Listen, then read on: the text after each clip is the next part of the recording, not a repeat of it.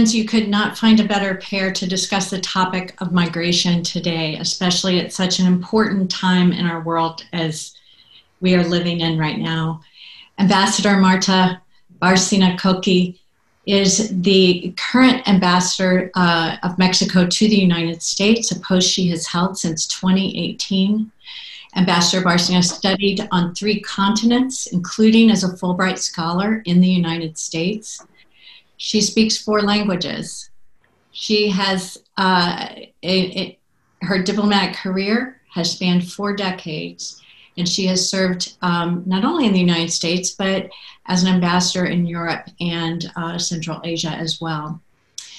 During her tenure in Washington, she has helped Americans living north of the border better understand the partnership that is the U.S.-Mexico relationship, that our economy and our well-being here in the States is tied to Mexico and to Mexicans. Ambassador Barcena is married to a retired career diplomat, and has 2 daughters. The Honorable David Miliband is president and CEO of the International Rescue Committee, a humanitarian organization with an 80-year history, with work currently in at least 40 war-torn countries, and support for refugee resettlement also here in the United States. Before joining the IRC, Mr. Miliband served as Foreign Secretary of the United Kingdom, beginning his career in the Labour Party under Tony Blair, and serving for 12 years as a Member of Parliament. It's important for you to know that Mr. Miliband is the son of Jewish refugees who fled Belgium and Poland, I believe that's correct, during World War II. He now lives in New York and has, with his wife and 2 sons. Welcome to you both. What a privilege to be in this room with you, even though we are at a distance. Thank you, Mindy. Very much looking forward to the conversation. Thank you, Mindy. It's really a pleasure to be here with you today, addressing this very important issue. Very important issue. The topic of global migration has been before both of you for many years now. And instead of seeing light at the end of the tunnel, we find ourselves in the midst of ongoing crises, layered crises, I would say, in 2020. And crises that are inescapably at the front and center of all of our lives. The COVID-19 pandemic and its disruptions to health, well-being, and the economies of the nations is something that's affecting everyone everywhere, including in our audience. The outcome of the U.S. presidential election also is something that, as we are recording today, has not yet been determined. Our country is tense here in the United States, and for the world, that is an additional crisis, a crisis of U.S. leadership that could prove destabilizing. And as both of you know, destabilizing forces are the things that feed migration. And so we want to touch, in the time that we have, on these major issues, and I thank you again for being with us. Let me begin just by asking you to give, and Ambassador Barcena, let's turn to you first, to give your rapid assessment, if you would, of how the pandemic has changed transnational movement. And specifically, you know, we speak of COVID hotspots. I'd like you to speak to the migration hotspots that you are watching during this pandemic. Yes, Mindy, of course. I would say that before the pandemic, what we were seeing in the migration movement, let's say, between Mexico and the US and between the region in the American continent, what we were seeing was diminishing migration of Mexicans to the US, but an increasing migration of other nationalities to the US through the Mexican territory. We were seeing this because of more economic opportunities in Mexico, because there were coming more Mexicans under programs like H-2A visas to the US, so they didn't cross undocumented. And this trend was taking place, let's say, in the last 5 years. Then in 2018 and 2019, both countries, we confronted the crisis of basically the Central American refugees. And why they were migrating from Central America? Basically because there was a huge drought and because they had lost hope in the opportunities for the future. So they started coming in greater amounts, and not only the traditional single male migrant, but families migrating as a whole to the US, and basically not migrating as undocumented, looking for jobs, but looking for asylum. Mm-hmm. So Mexico and the US had to confront this common challenge in 2018, 2019, that, to be totally honest, we were not really prepared to deal with. What happened with the pandemic is that what we have seen is even in the first moment, a total reduction of these migration patterns that we have seen in 2018 and 2019. Why? Because of different reasons. Because some of the Central American countries totally locked down their countries. So there was no chance to go out from those countries, neither to come in.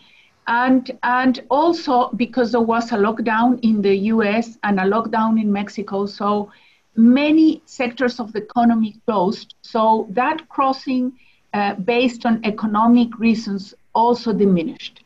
That was at the beginning of the pandemic, and several measures were taken by Mexico and the US and by the US and Canada to limit the land crossings that are the most important ones between our countries only to essential travels.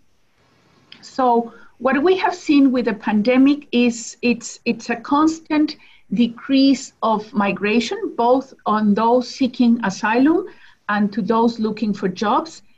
But that doesn't mean that the root causes of this migration have disappeared. Mm-hmm. On the contrary, we are maybe seeing like a pent-up building pressure. People that cannot move now because of the restrictions on movement because of the pandemic, but the root causes are still there. The drought in Central America, it's very bad. Even if the last 3 days we have had a hurricane in Nicaragua and Honduras that have totally flooded Honduras. But we have the problems that the economic, the lack of economic growth, just to even say a little bit more dramatic, the economic collapse that we are seeing because of COVID in the whole world, but also in our region. It is estimated by the IMF and by CEPAL that the Latin American region will have a decrease in growth of around 9%, minus 9%. So the root causes of migration are not only there, but even growing. So what we will see maybe in the medium term, it's an increased pressure for the migration to continue. And we will need to find the right avenues to process these migration, to have an orderly, safe, and regular migration as the Global Compact negotiated in the UN has as a goal. Thank you. Secretary Miliband, what about you? What are the hot spots that you are particularly looking at right now? Well, first of all, let me say that I should concentrate my remarks in a way that complements what the ambassador says. She's done I can compliment her, but also complement her, sorry to be pedantic. She's given a brilliant overview of the movement south of the US border. Let me take a rather global perspective rather than trying to repeat what she said. And in a situation that is complicated, it's important to simplify. And I think the ambassador has done a great job of speaking to the economic and the climatic conditions that are driving migration. I want to move along the spectrum to the political elements that are driving movement, because we know that before COVID, if we'd been having this conversation in February 2020, we would have seen record numbers of people who were classified as forced migrants, refugees and internally displaced as a result of war, conflict, and persecution. 80 million people, according to the UN data, were forcibly removed from their homes in the preceding year. more than 1% of the global population, 45 million internally displaced, 35 million refugees and asylum seekers who cross borders. And the hotspots are old and new. Old, I mean Afghanistan. There were 2.5 million, 3 million Afghans in Pakistan, many of whom actually have never been to Pakistan in Afghanistan because they were born in Pakistan to Afghan refugees. There are also probably 600,000 Afghans in Iran. We also know that countries like Somalia have exported large numbers of people to Ethiopia. We know we must now classify Syria as almost a decade-long conflict. And of course, there are 5.5, 6 million refugees from Syria, more than half of them in Turkey, the rest of them in the Middle East and in Europe. That certainly qualifies, Mindy, as a hotspot that you were interested in. But there are also some more recent displacements, which I think bring together the elements of politics and economics. Venezuela would be one example. 5 million people left Venezuela for a mix of political and economic reasons in the last couple of years. And I just want to draw your the attention of your audience to the way that political failure, diplomatic failure, generates churn, both internal displacement and refugee flows. And since we're meeting on Friday, the 7th of November, this is the day when what's happening in Ethiopia is beginning to get global attention. Without doing a complete deep dive into it, I think it's an interesting example of a hotspot. It's a country that historically has hosted hundreds of thousands of refugees from Eritrea. 2 years ago, the new prime minister committed to a new peace settlement with Eritrea, and he won the Nobel Prize for that. But just this week, we're hearing about the recrudescence, the renewal of domestic tensions within Ethiopia at a time when there are already more internally displaced in that country than there are refugees in that country. And so my point, to provide a global perspective that complements what the ambassador has so well said, is that as we think about the global management of migration, it's really important, I think, not just to say it's complicated. There's some elements of migration that are forced migration that I think have different legal global status, but also, frankly, different moral status. If you're bombed from your home in Aleppo, you're in a different position than if you would like to move to another country where you think you've got a better standard of life. It's not as simple as that. I think it's important to keep that in mind. And pre-COVID, we were in record numbers of people forced from their homes by conflict and disaster. COVID has frozen borders in many places, but it hasn't frozen the conditions that are generating movement of people. If anything, it's added to them. It's certainly added to the economic. And in some ways, my fear is that over the next year, it's going to add to the political because of the strains that we can see around the world in global politics. Let me stay with you, Secretary Miliband, if you don't mind, to move into talking a little bit about the infrastructure, the architecture of sort of, it seems to me what both of you are saying means that shelter becomes more important in the short term, at least. But the short term tends to become the long term with some of the places you've mentioned, like Syria, the number of Syrians in Turkey. So when we think about the architecture that under normal circumstances, the legal processing, the physical processing of migrants, either onward to a country where they can resettle or back to their homes or settling where they are. How has, this is a hard question, but the pandemic and it seems to me the Trump administration's restrictive policies have in similar ways served to put a clamp, served to freeze or paralyze the system. Is that accurate as you look at things as a whole? How is this, can the system be rebuilt? Let's just go out on a limb and say that the United States is looking at a President Joe Biden in 2021, and he has pledged to change our immigration and refugee policies. Can the system be rebuilt from where it has been in the last 3, 4, 5 years? Well, look, it can certainly be improved. And I think it's really important. We're a non-political organization, but we can speak to evidence and to expertise, both from within America and around the world. The first thing to say is that I'm obviously not an American, as you can tell from my accent and from my biography. But America is a country that historically has had bipartisan support on refugee policy. Mm-hmm. So Ronald Reagan admitted more refugees to America than any other American president.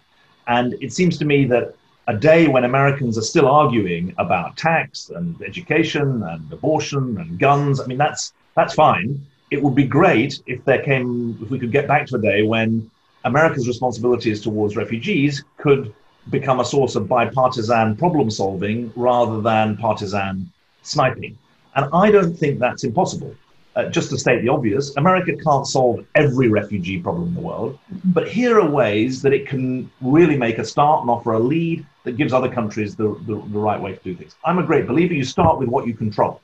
Now, the first thing it controls is how many refugees does America allow in for refugee resettlement, the organized, security-based transfer of the most vulnerable to a new life in America. Historically, that's been 95,000 a year. The Trump administration has cut it to 15,000 a year. Vice President Biden has said he wants to reach 125,000 a year. That is doable. Those are people who are vetted while they're abroad. They're then met at the airport when they get here. Mm-hmm. Churches, voluntary organizations, NGOs like the International Rescue Committee, we're the largest refugee resettlement agency in America in 25 cities. We meet people at the airport, we get their kids into school, we get them into the employment market, we help them buy a car. We have 98% repayment rates on our car loans. You need a car if you're in America. So that's within America's control. Even at the time of COVID, that is doable. Second thing that America can do is make sure that its asylum processing system is fast and efficient. At the moment, if you cross the border into the US and claim asylum, and you're either sent back to Mexico, where you're in danger, or you're stuck 3 or 4 years waiting for your case to be processed. In Germany, which processed 1.5 million asylum claims in 2015 and 16, it takes 8 to 10 weeks to process an asylum claim. In America, it takes 3 to 4 years. That's crazy. Mm-hmm. This doesn't make sense. I'm leading a humanitarian organization. That doesn't mean I say everyone should be allowed in. That's not a sensible position. But you've got to have a process that delivers fast and efficient processing. Third thing, countries that are hosting refugees, which is mostly poor countries around the world, they need support from richer parts of the world. Because if you don't support the Jordans and Lebanons of this world, if you don't support the Ugandas and Ethiopias of this world, if you don't support the Bangladeshis of this world, you end up generating more people flowing out of those countries. So America's international aid policy becomes important, and there's enormous room, I think, for America to be a country that recognizes the global public good that is delivered by poor countries hosting refugees. That becomes really important as well. I think fourthly, don't worry, there's not 55 points, there's only 5 points. Fourthly, we know that there are specific groups who are most at risk as they leave their own homes and leave their own countries. Those may be religious minorities. Those may be women and girls. They're not a minority, they're a majority. And I think rather than thinking about shelter, I would emphasize protection. People need to be protected. That means they need access. Where is there a safe house that I can get away from a gang that's chasing me or a husband who's chasing me? Where can I find safety for my kids and myself? Mm-hmm. Which community is going to integrate me? Who should I trust when they say that they're going to give me a voucher with some money about it? How do I reach a UN agency that can then register me? Which part of the local government system is okay? In countries where there are non-state actors, we work in northeast Nigeria, we work in northwest Syria, you've got internal displacement, but you've also got non-state groups that are affiliated with extremist organizations. Mm-hmm. So you've got to focus on those most at risk, mm-hmm. which I think is absolutely essential. And I've forgotten my 5th point, so I'm happy to stop there. Well, that's a great point to turn to Ambassador Barcena. You've talked about building bridges instead of building walls at the U.S.-Mexico mm-hmm. border. We have a little bit of a wall. So how do we build bridges when we have a pandemic in the way, and many of the sorts of challenges that Secretary Miliband has highlighted? Let me see. Well, I really appreciate very much this question and also what Secretary Miliband was just saying. I think to build bridges, you need basically a concept that we have been losing in the last months, and that concept is trust. Mm. And the other issue is, how do you perceive and how do you conceptualize migration and refugee? If you conceptualize migration as a national security issue, if you securitize the issue of migration, and what it's even worse, if you criminalize migration, then your approach always be like a policing, contention, reduction of migration. So what we need is really to conceptualize migration as it is. It is an economic and social and political phenomena. And I think Secretary Miliband has described some of the issues very well in the last question. But also you need to understand that migration follows also a complementarity of demographic profiles and complementarity of labor markets. And your approach to migration and to border policies will depend on how do you conceptualize migration and how do you build trust. And if you want to build trust, then you go to a concept of cooperation, of protection the most vulnerable. But if you are just fighting a national security challenge, then you go into the defensive. Is how do I protect my border? How do I protect the demographic composition of my country? Which is a very critical issue in all transnational movement of migration. So how do we build this? How do we build bridges? Is building trust, and that means we need to have cooperation, and cooperation is based on a constant communication. So even if one of the countries is going to take a measure that the other doesn't like for example, Title 42, mm-hmm. in the case of the US, if we are informed and if we talked about this in advance, then we are ready and we are better prepared to deal with the issues. If you negotiate with a good faith on how the different approaches to refugees can be done, then it's much better that if you are put against the wall saying either you do this or you accept this agreement, or then there will be some other kind of measures. So trust is key to guarantee the proper approach to migration. And in the case of how we have been building bridges is, one, we have kept a constant communication between the Mexican government and the US government. Does that mean that we agree on everything? No. Mm-hmm. Does that mean we litigate publicly? No. We have very tough conversations privately, but we try not to litigate public and to advance on what we can agree on and just simply agree to disagree in other areas. Another measure is that even with a lot of pressure for migration, you have to have a certain order at your borders. So in our southern border, for example, of Mexico with Central America, that southern border is the second largest jungle in the Americas after the Amazon. So it's a very difficult border to supervise. And for many years, people have crossed back and forth constantly without any supervision. So we had some problems that there were a lot of people crossing the border undocumented, and the organized crime was taking advantage of them. And we had this tragedy of San Fernando in Tamaulipas many years ago. So we have been doing an effort that sometimes have been misunderstood because maybe we have had some mistakes on how we implement this policy of ordering the southern border of Mexico, trying to know who is entering Mexico, to be able to better protect them. And I want to say this, talking about refugee requests. Only in the last 2 years, 2019 and the months of 2020, we have received almost 100,000 requests of refugee status in Mexico, which is numbers that are unprecedented.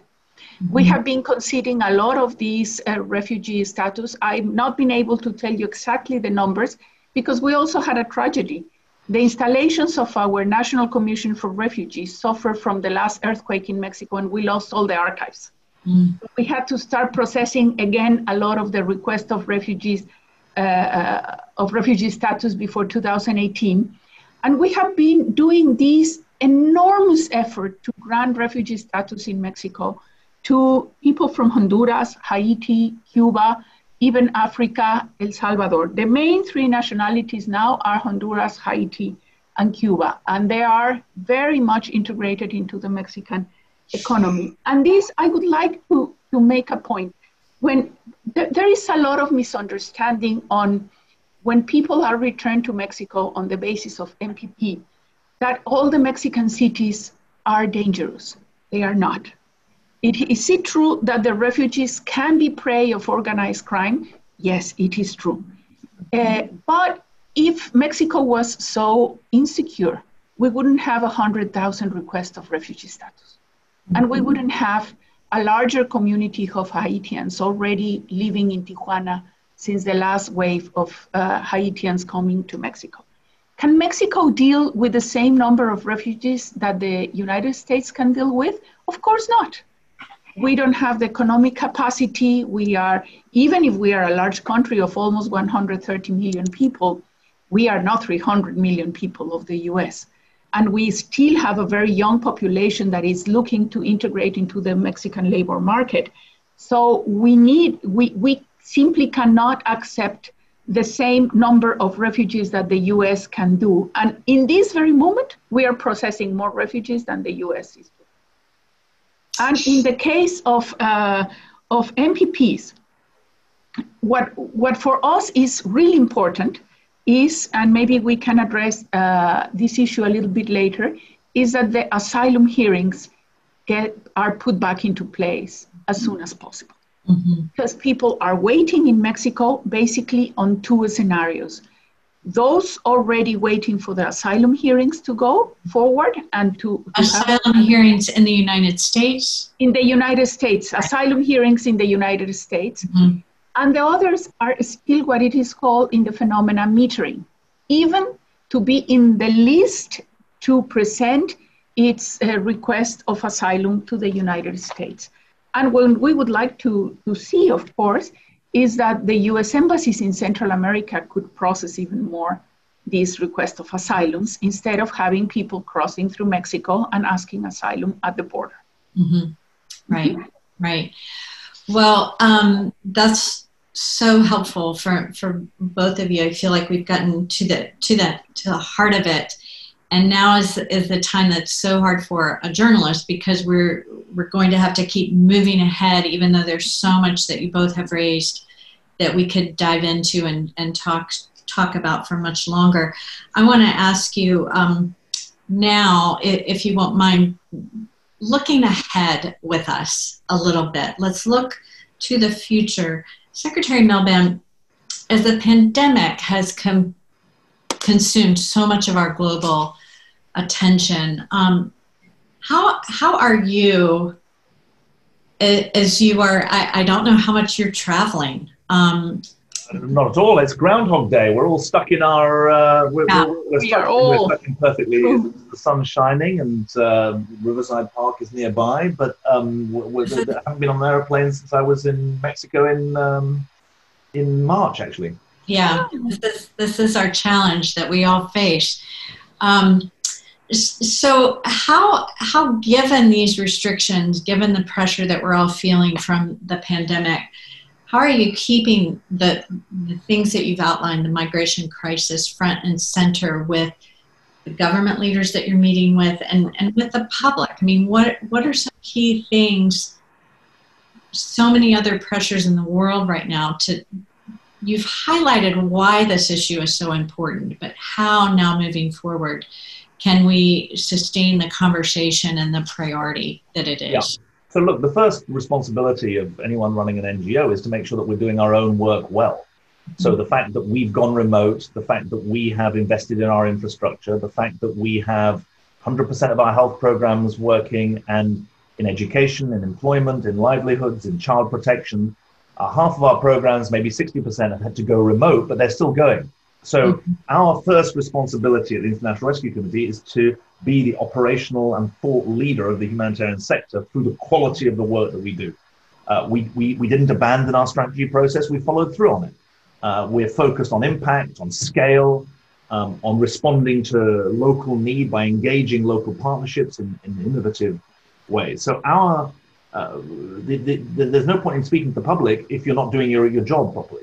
And so we've got to make sure that we're an organization that isn't just resilient in supporting its own people, but is innovative as well, especially at these times, and we're trying to do that. Secondly, and I think really important to say, our fundraising hasn't actually fallen off. I mean, people remain, our supporters remain committed to us. Now, hopefully some of them are listening to this podcast, and they'll receive my thanks, and those that aren't will be interested in supporting us. But we've got to recognize that governments are under some pressure, and we've got to make sure that we get the right balance of public and private support. Otherwise, we'll have to rein back. And the danger, of course, is that governments end up chasing their own tail. As the famine conditions grow, as the headlines grow, they chase the headlines rather than sustainable impact.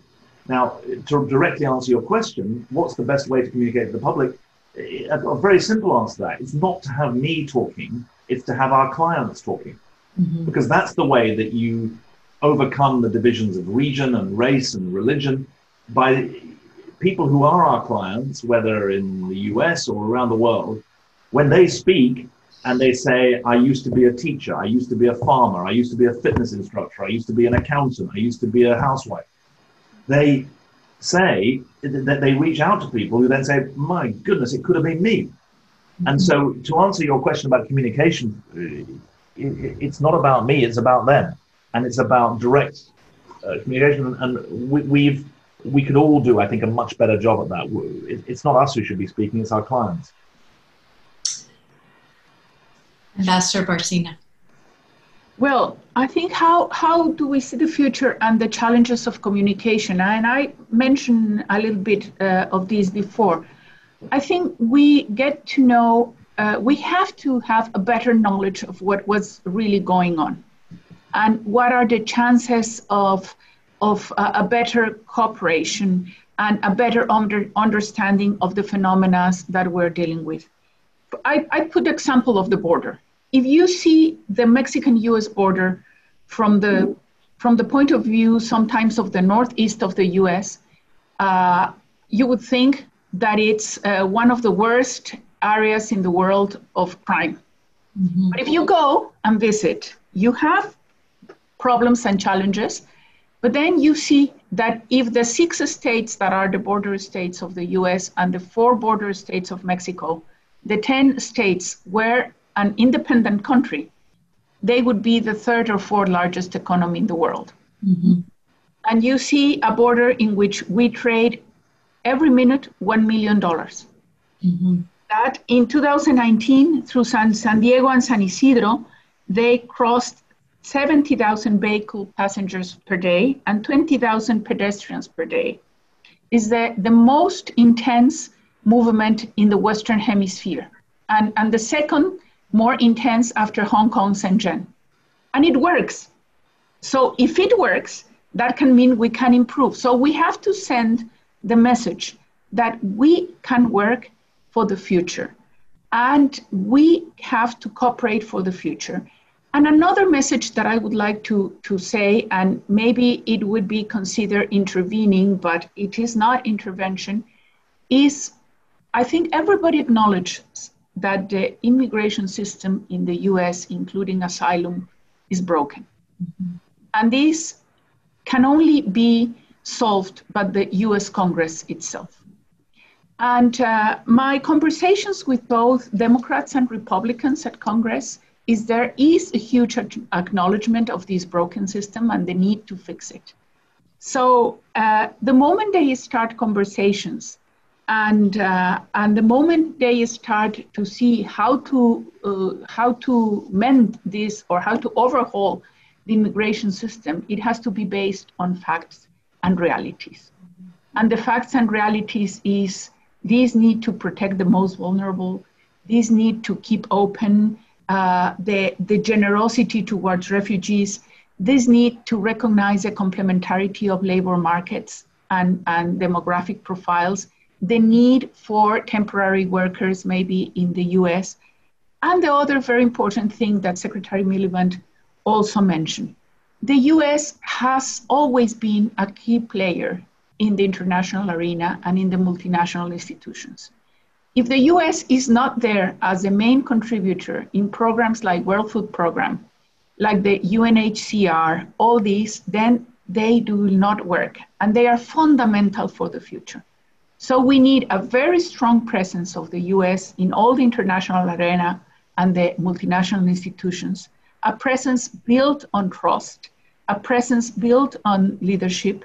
And then, of course, we need, and that is from the very Mexican point of view, the overhaul of the immigration system of the US, so that the US does not continue to outsource the solution to the challenges that it has on refugee and immigration on other countries. Outsourcing, it's not always good. So internal solutions could be better. But I am an optimist, Mindy, a total optimist. So I believe that the US is a country with great institutions, with great people, and that it will be able to deliver what the world is expecting from the US. And the Mexican government will continue to work with the US in a very cooperative manner in migration.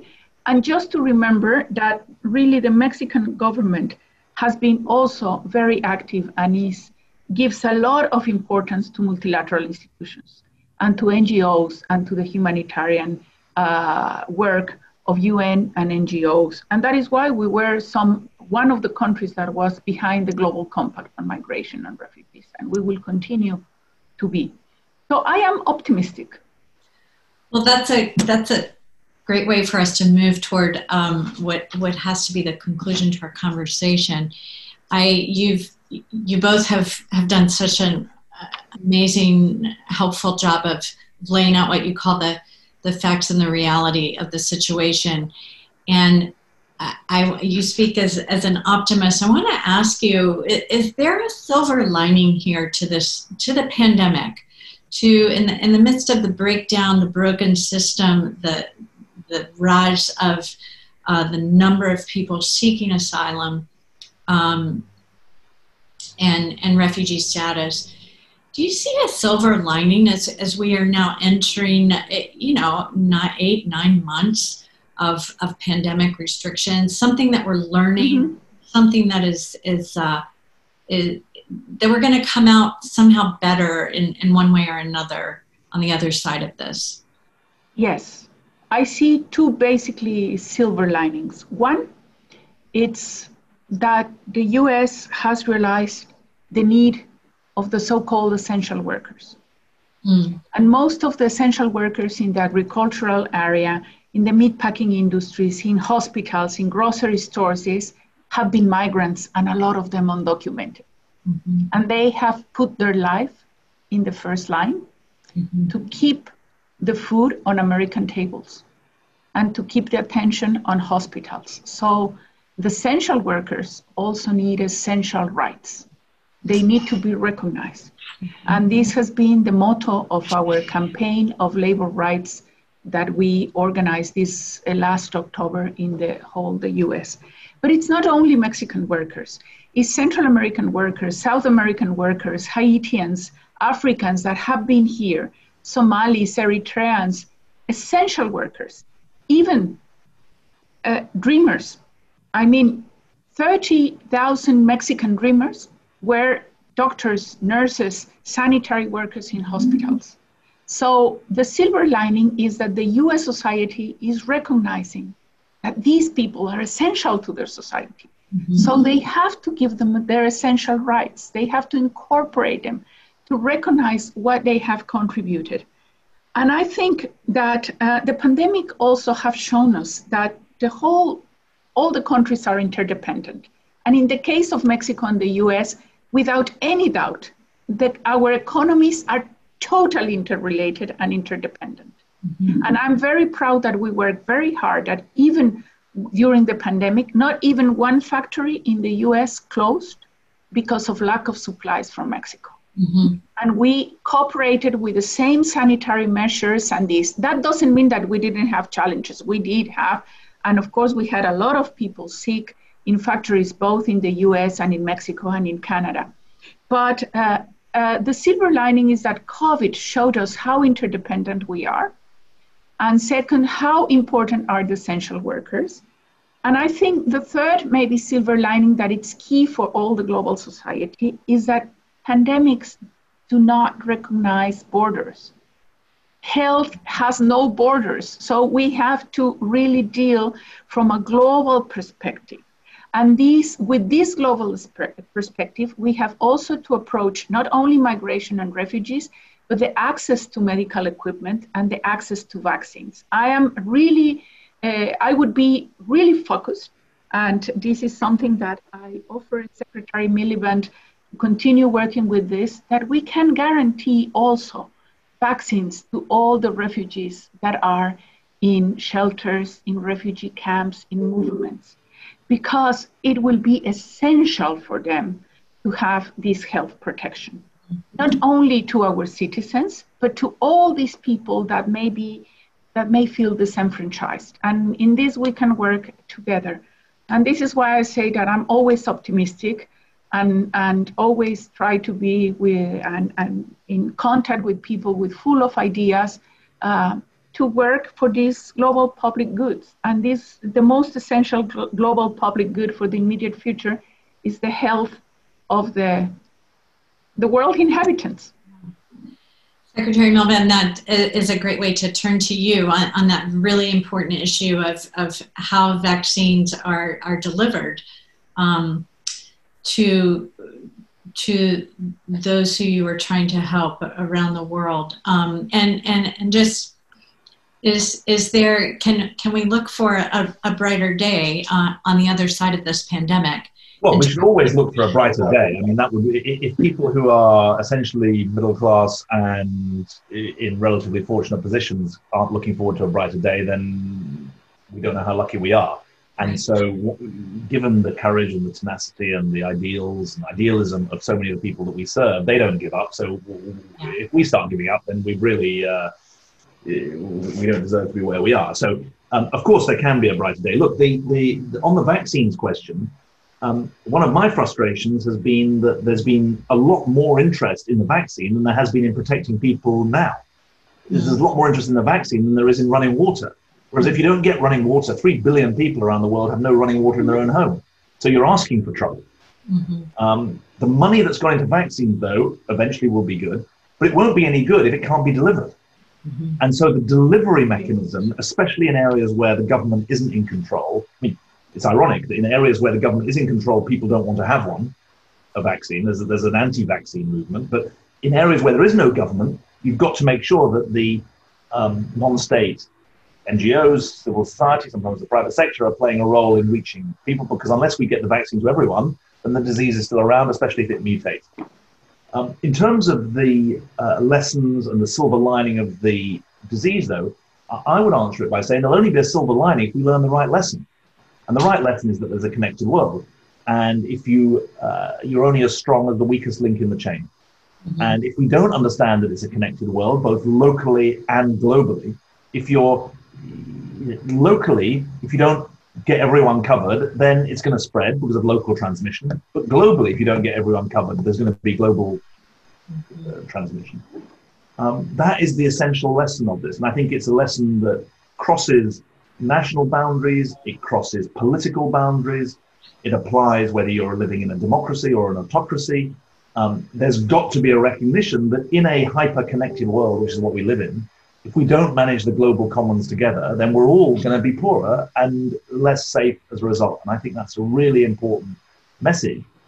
When those global commons are not well tended, people who are wandering around in the global commons end up being vulnerable and taken advantage of. And that's where the conversation started. So I think there is a lesson in this crisis. It's not clear whether it will be learned, but that's up to all of us. Right. Well, you've helped me learn a lot in the time that we've had. I wish it could be more, but I know how busy both of you are and the important work that you're doing. So I thank you so much for taking time to work through some of this.